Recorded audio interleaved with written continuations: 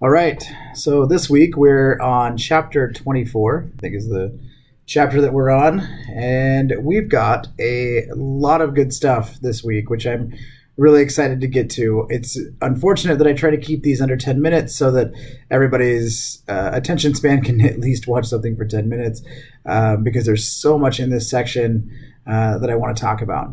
First, though, I want to hit, hopefully everybody has taken the Unit 2 test. I think I've graded everything, and it looks like everybody did a really good job. And I'm glad that you're doing the feedback piece because it helps me to change the test as we move through to fit everyone's needs, and hopefully so that you're able to do better on the test from test to test or exam to exam. Okay, let's get into a few of the themes that I want you to pay attention to this week if you haven't already read. I realize that it is Wednesday that I am uploading this, but I'm really hoping that you're able to find, if you have already read, some themes that I'm going to go over, and you can go back and reread them if you need to, or hopefully you've got all the information that you need so far, which would be great. First, we're moving into the 20th century, and there is an explosion of science, history, and philosophy that comes out of the 20th century. There's a couple of factors that we need to look at as you move through this section and really looking at all of the pieces together. But really the main theme here is this explosion of science, history, and philosophy.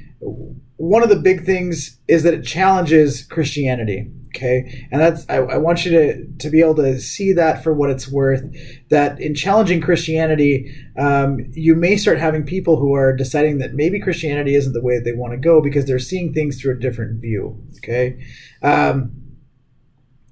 Really, philosophy and science and history, I think, don't make people question Christianity. It just challenges it. It makes you think deeper and analyze your faith if that's what you're looking for in this. And that's the time period that we're really looking at, is the 20th century, rolling into the 20th century and looking at this idea of maybe Christianity wasn't something that I thought it was prior. Okay, and that's an idea of challenging Christianity with a few of these things. The other one is the nation states also posed a problem to Christianity. Now, this one I think is more fascinating. We get the idea of science, history, and philosophy questioning or challenging Christianity, but nation states, how did they do it? You're going to find in this section that nation states start to become a religion. Okay, whether that's Christian or non-Christian,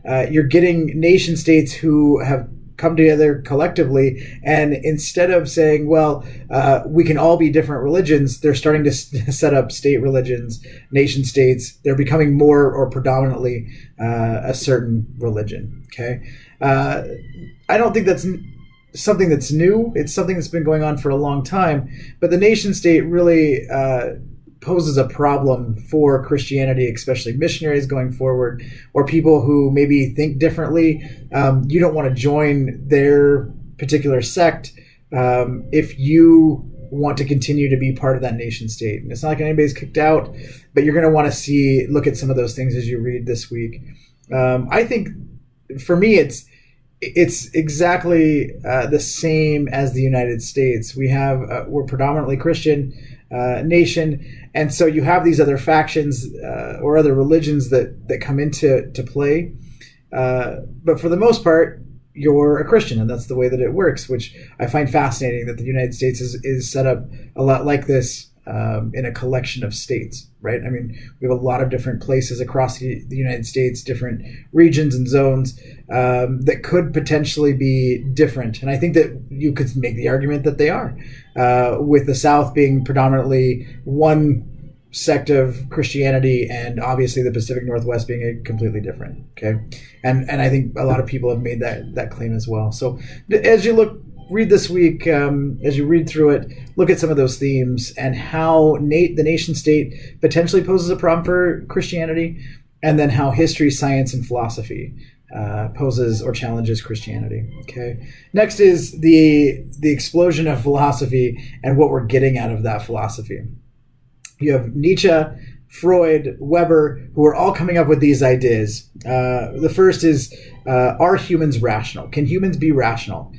That's an interesting question, and I think that you get varying degrees of if humans can be rational in this section from these philosophers.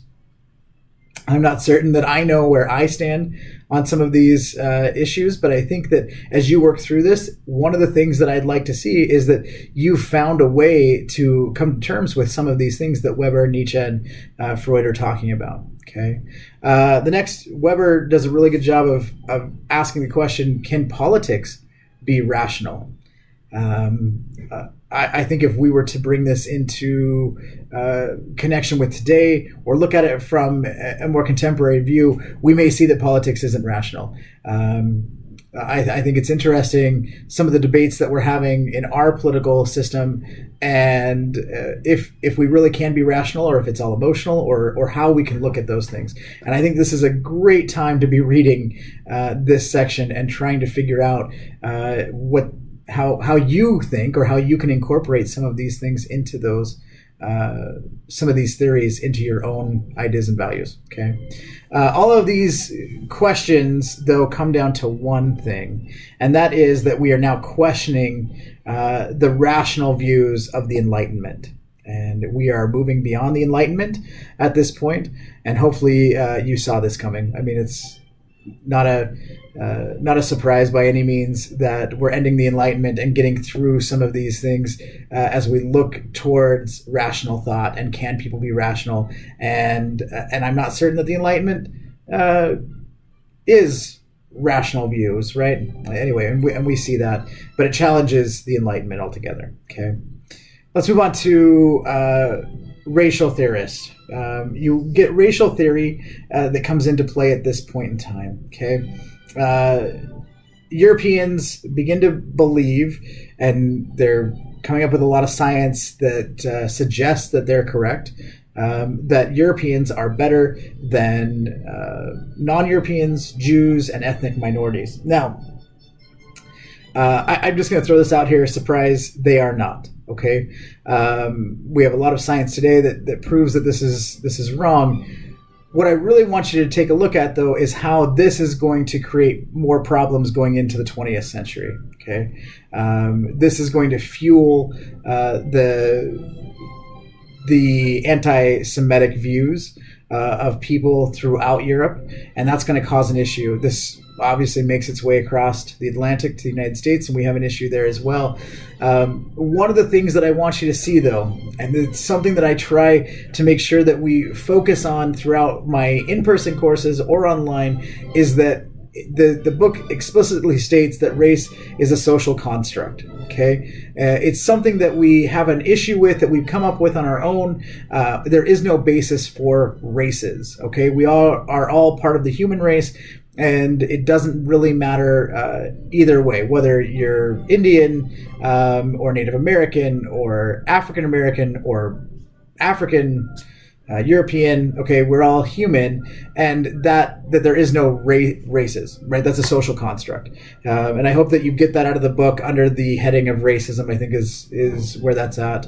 So hopefully you'll take a look and read some of that. I will guarantee you, because that's my area of study, that there will be a question to do with race in the 20th century. Okay, so make sure that you focus on that theme this week. Lastly, feminism. I'm excited that we've gotten to this idea of feminism in Europe. In my U.S. history course this term, we're already to feminism. In fact, we've passed the 19th Amendment, which gives the women right to vote. And so here we are in Europe. We're a few chapters behind them, my U.S. history course, but we're getting into this idea of women's suffrage and the women's right to vote. Okay, women are looking for equal rights, and that pushes them to rethink marriage. Okay, it necessarily isn't rethinking should I get married or should I not, but more women are able to opt out of marriage that we haven't seen since the 16th century, where women could become nuns and go to convents. So take a look at that this week as you read through the text. Really what I would suggest is that what they're asking for is maybe a look at traditional gender norms. They're wondering if women with equal treatment maybe could do other things that a man would do, and men could do things that a woman could do. I know I've got an opinion on this, which I'll keep it to myself, but take a look and see how that fits in the 20th century with your views today, and have we moved beyond that or not? I don't think that's what the question is this week in your essay, but take a look at it, see what you get out of it. Hopefully you're excited about the reading when I talk about political theorists, racism, and feminism. Honestly, you can't have a better chapter than this week's chapter 24. I hope you have a good week. We'll talk to you later.